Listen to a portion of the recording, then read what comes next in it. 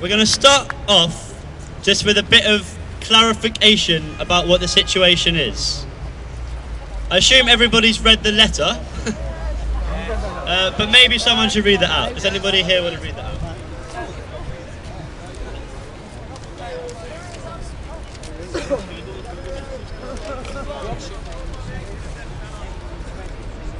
Mic check. Mic check. An open letter from the Dean of St Pauls. An open letter from the Dean of St Pauls. It seems a very long time since you arrived here last weekend. I am very grateful indeed to you for the peaceful nature of your protest. You know that many people around the world, including many Christians, identify with the injustice and inequalities which you believe our financial systems perpetuate and support. Your peaceful protests have been significant in voicing the problem. With a heavy heart, I have to tell you that St Pauls Cathedral has to be closed today until further notice because of the legal requirements placed upon us by fire, health and safety issues. I know you will appreciate that in taking on the burden of responsibility for the care and well-being of people entering our building, we must also be able to ensure everyone's safety. And, according to those who are expert in this regard, we cannot do so at the moment. I wanted to inform you of this necessary decision before I announced it to the press.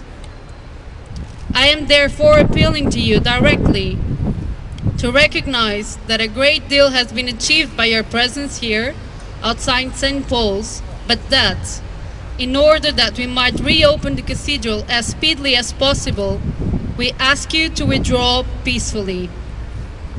We are concerned about public safety in terms of evacuation and fire hazards and the consequent knock-on effects which this has with regards to our visitors. St. Paul's, through its institute and place in the city, will continue to encourage debate on many of the issues you are concerned about. In the meantime, by withdrawing peacefully, you will enable us to reopen the cathedral for people to use for prayer, worship and reflection as soon as we possibly can. With many thanks, Graham Knowles.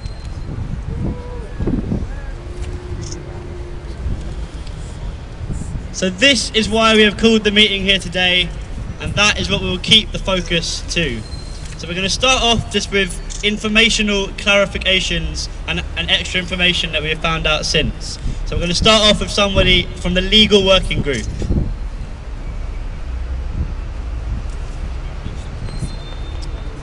Hi. Essentially, what this letter means, well, it's really a change in emphasis on the conversation between the occupation and the cathedral.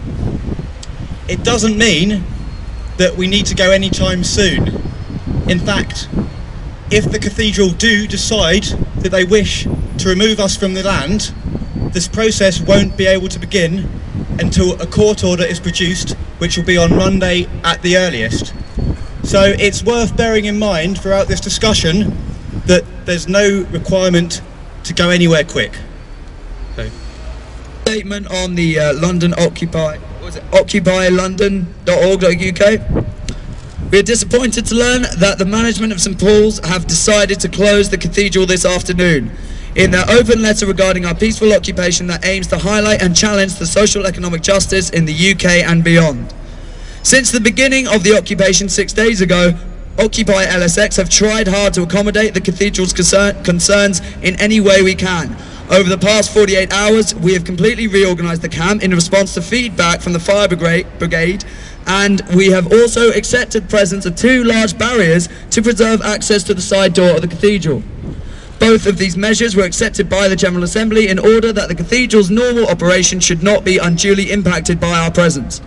This afternoon, we've been told in a telephone call by the fire brigade that they have not issued any new requirements above and beyond those already communicated directly to the camp. Therefore, there are no outstanding fire safety issues.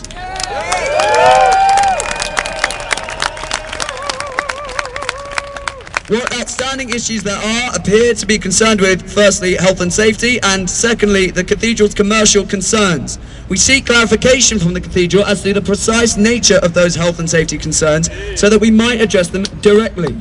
In the short space of time that we have been here, we have successfully liaised with the city authorities and outside bodies to coordinate recycling and sanitation. As to the cathedral's commercial concerns, access to the restaurant has never been blocked by the encampment. The closure of the restaurant by the cathedral has mystified us, especially as it came at the same time we encourage our people to use and support the restaurant. We would much prefer to eat there than in some of the nearby chains. We believe the cathedral is also concerned about their visitor numbers. We have endeavoured to ensure that our schedule does not conflict with the cathedral's, so that their normal operations are not impaired. Clearly, we have become another tourist attraction on the cathedral's doorstep. But since we are not a commercial concern, we are struggling to understand how we have had any financial impact on the cathedral's revenues. We also understand that some individuals were in the process of arranging for a contribution to be made to St Paul's in recognition of their hospitality. It is a shame that the cathedral authorities have decided to take this action before those preparations came to fruition, as we expected them to in the next 12 hours. Over the course of this week, we have done a huge amount to draw attention to the crisis of economic and political legitimacy experienced in the UK and mirrored in protest stage across the world. That awareness-raising exercise and our attempts to provide a truly participatory and accountable forum in which to investigate ways forward will continue. Newsflash. Rachel Sambell, Health and Safety, has advised that the City of London Health and Safety have had no contact with St Paul's Cathedral issues regarding health and safety at the site.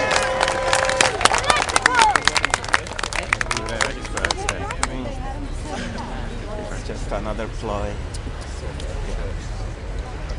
Great, so that's kind of the context, that's where we're at. So I'm going to ask you all to do now is just split into groups of around about 10 people that you're sitting around and just discuss what's on your mind, what you're thinking we should do about this and what's going on, and air all your thoughts, and then we get feedback from these groups rather than a long process of waiting for everybody who wants to speak to come up at the front. So just self-organise into groups of around about 10 and get discussing what's on your minds. Thank you.